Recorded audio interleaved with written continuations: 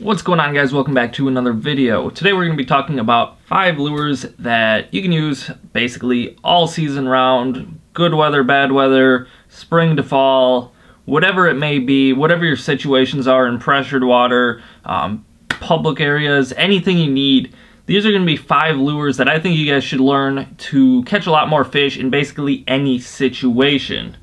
So let's get right into it with number 1. So the first one that we're going to be talking about today is a lipless crankbait. There's a million different companies that make these, and they catch fish. They're kind of an old classic lure. You can do so many things with this, which is why it's a really awesome hard bait compared to, I don't have many hard baits on this list.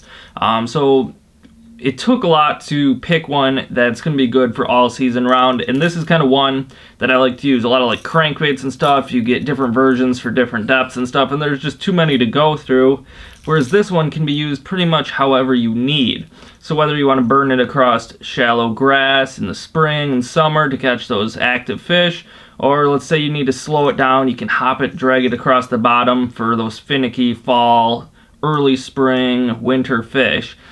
There's just a ton of different things you can do with it, whether it's cast and reel it, you can hop it, you can yo-yo it, whatever you need. There's just so many different things that you can do with it, and being so heavy, you can let it sink down to the bottom. Like I said, you can yo-yo it off the bottom, and you can do that whether you're in 2 feet of water or whether you're in 30 feet of water, which is an awesome way to catch fish.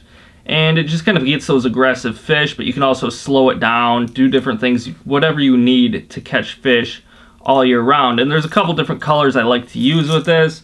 In the spring, you obviously use a lot of crawfish lures, and you can get like a crawfish color like this, but realistically, the one that I use more often than not is a natural like minnow presentation. You can get ones for whatever fish is in your lake, whether you have a bunch of shad in your lake, you want to match that, you want to match bluegills, perch, whatever you need, or just something like this that's a natural kind of minnow pattern. It's kind of a universal bait, and you can catch a ton of fish on it in all different ways, which is awesome. And having like that one lure, like I said, you can fish it in multiple different ways, which is awesome for catching fish throughout the season. So for number 2, we're going to be talking about drop shotting. Now you can do this in a couple different ways, not as many as some of the other lures on this video. However, it's just a great fish catcher, especially when the fish are finicky. So this is going to be your one for when the fish are the most finicky, in my opinion. This is always an old faithful that you can pull out and catch fish when it's tough. And you can do that whether you're in 5 feet of water or even shallower, you fish it horizontally, or you can go deep water, vertical jig it, and fish it vertically. Basically, you can cover any depth of water that you need. You can get different size sinkers, and basically all around catch a bunch of fish. And there's a couple different baits that you can use for it. You can use something like a little 3-inch swim bait. This one has a paddle tail on it, so you get a little bit more kick out of the water.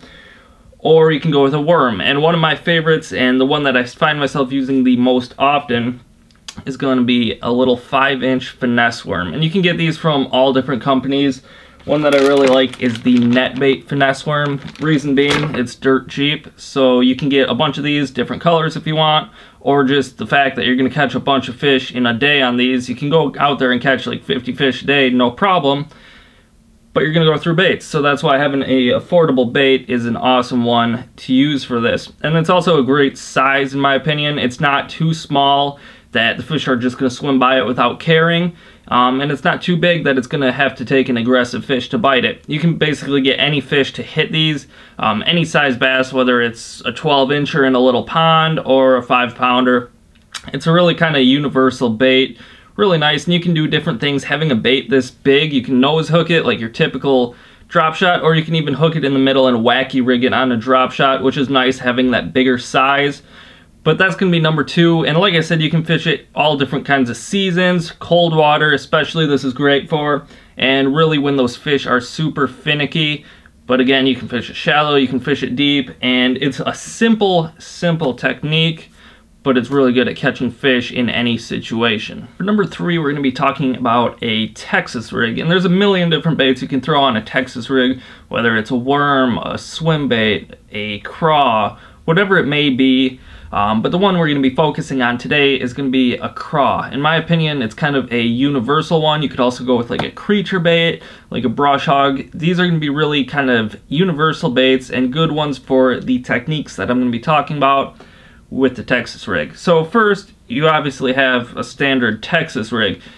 On a regular like EWG hook, it's a nice bait to catch all kinds of fish. You can get good hookup ratios with it. It's weedless, so you can fish it in any cover that you want.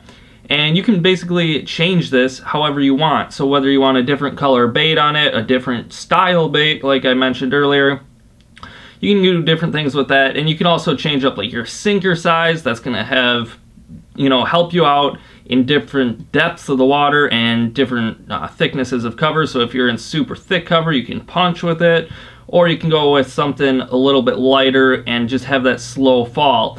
And you can do different things. Like you can see on this one, I have a couple inches up to my bobber stop or my weight peg, and so what that'll do is it allows my bait to slowly fall the last few inches or feet, however you set that, on the bottom of the water to kind of get that kicking action. And a couple of my favorite baits for this are going to be, one is this Rage Bug from Rage Tail. It's got 4 appendages that are always kicking. You've got the little flanges on these, so they kick a ton of water compared to other baits and have a lot of action, even in slow retrieves.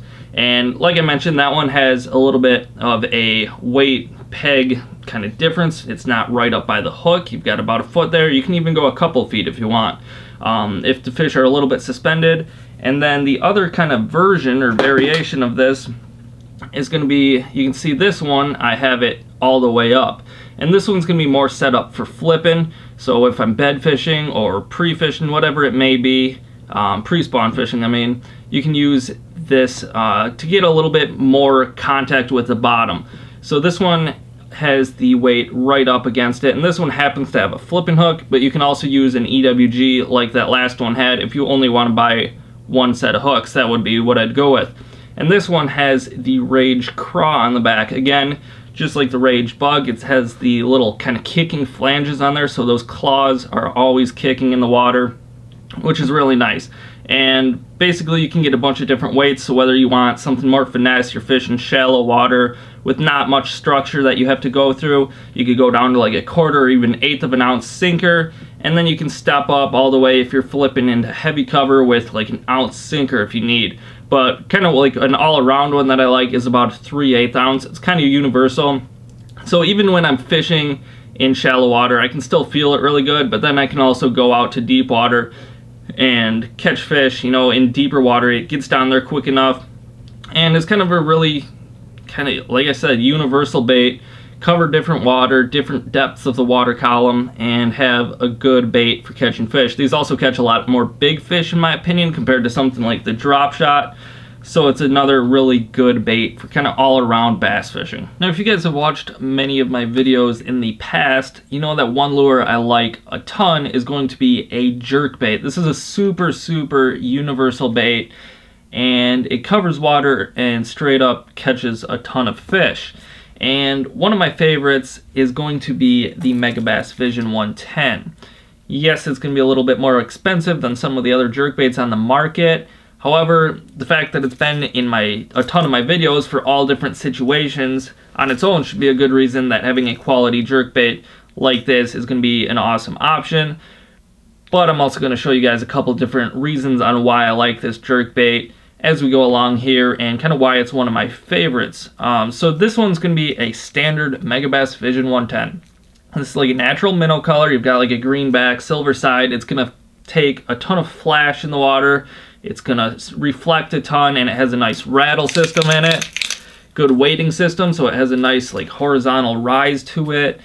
But just your basic jerkbait right here, pretty much. And this is a really nice bait to cover water, whether it's pre-spawn, the fish are going to be going up chasing bluegills to get away from bedding areas so they don't get their eggs, whatever it may be. This is a really nice bait, so you can fish it super fast with constant twitching, or you can go slow it down and fish it with super long pauses and like single twitches.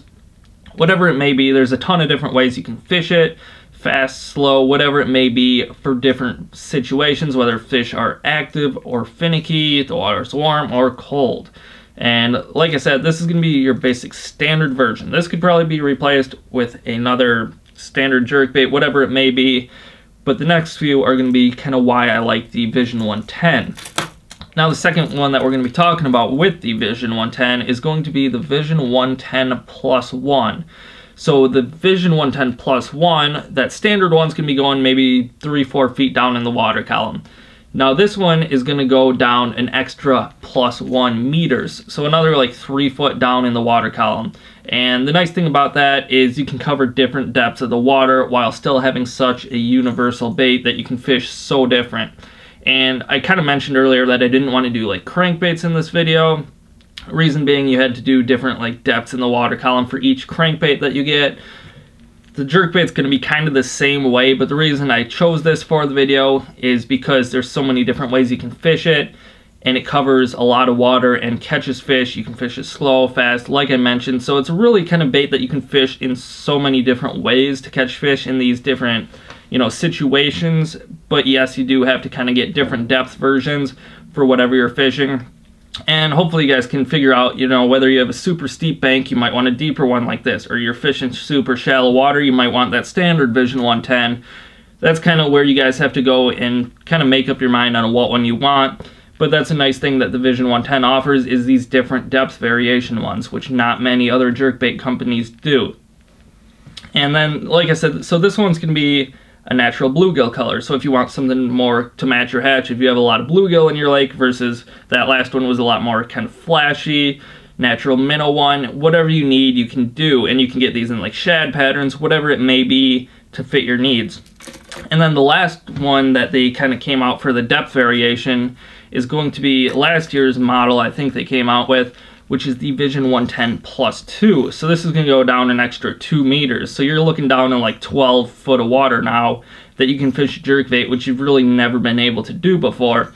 And so if you guys have deeper water, whatever it may be, deep structure, these lures can get down to that for you, and you can still fish it in so many different ways, whether it's fast or slow, whatever it may be to fit your needs and the situation that you're in. And then the last kind of thing that I like about the Vision 110 specifically is if you guys fish a lot of pressured water. So this is going to be a situation where it might be hard to catch fish, and that's kind of why you're coming to this video. And one that I really like is the Vision 110 has a silent version, which is awesome. Not really any other jerkbait companies have both a rattling and silent version. And so you can see here, if I cover the hooks on this, there is no noise with it, which is awesome. So if you're fishing those pressured fish, they've seen a million of these jerkbaits with the rattles. What they haven't seen is a silent version. So this is a lot nicer for finicky fish, cold water, whatever it may be that the fish just are not biting. This is kind of what I step to catch those fish. You can still cover water and find the fish, which is awesome with this, but you can catch those more finicky fish and find out what they're doing. And this one also is in kind of like a matte color. So this is the first one they ever had like that, which is the matte shad color, compared to something bright and flashy like this one. And they also just came out with, for 2020, a whole line of the matte colors, which is awesome. So if you're like me, you've got a lot of perch in your lake, you can get a matte perch, which is awesome. So that's something I have not picked up yet, but it's on my list to pick up, and those are going to be really money baits for this year. But this matte shad here has always been like an old faithful for me, and that silent version is another reason I like it if you guys have a tough bite and are trying to catch fish. Now the fifth and final bait that we're going to be talking about for this video is going to be a standard paddle tail swim bait. Now there's all different kind of versions you can get of these, whether it's different sizes, colors, whatever it may be. You can downsize if you want for more finicky fish, or let's just say you have smaller fish in your area, or you can upsize if the fish are going to be more active, whatever it may be. These are really nice, and you can fish them a bunch of different ways, as I'll show you. This one here happens to be kind of a natural color, and this is a Rage Swimmer from Rage Tail Baits as well. So this has a lot of nice action on it, and it's going to be a great bait.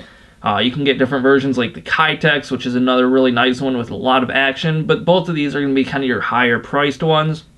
So one thing, if you guys are looking, thing I don't like about spending a bunch of money on plastics is they're just going to get tore up right away. So something like that, you can always get a cheaper version. And one that I really like that I found for a more affordable bait that still has a ton of action is this Bass Pro Speed Shad. And you can get these on sale for like $4, which is like half the price of some of the other ones, as I mentioned. But they still have a great action on them, and you can get all different sizes and colors offered in them as well. So this one happens to be like a perch color. This has a lot more flash and kind of glitter in it. And what I like to do, a general rule of thumb for myself, is if it's sunny out, the glitter's kind of going to be more flashy, get the fish's attention. That's kind of when I go with something like this, a little bit more, you know, action in the water and that extra color. And then when the fish are more finicky or it's cloudy, whatever it may be, I kind of downsize and go with something more natural, like this kind of flat color here. This is going to be natural like shad color, but it doesn't have a bunch of flake or anything in it that's going to be flashy. And there's a bunch of different ways, different heads and stuff that you can fish these with. You can go with something standard here. This is going to be the Megabass Body Balance swim bait head, and this is going to be kind of a nice standard swim bait head. Basically, cast it, reel it, whatever you want. This is a nice one. You can get them in different depths or different weights for different depths, and they're just a really basic one. They don't have a ton of extra action. You just have that nice kicking tail on the back and can get them in different colors, whatever it may be. Or you can do, if you're straight, you're going to be fishing them on the bottom. The fish are really down low in the water column, fishing or eating fish off the bottom. You can go with like a standard football head here. And this is kind of like what I fished when I was in Lake Havasu.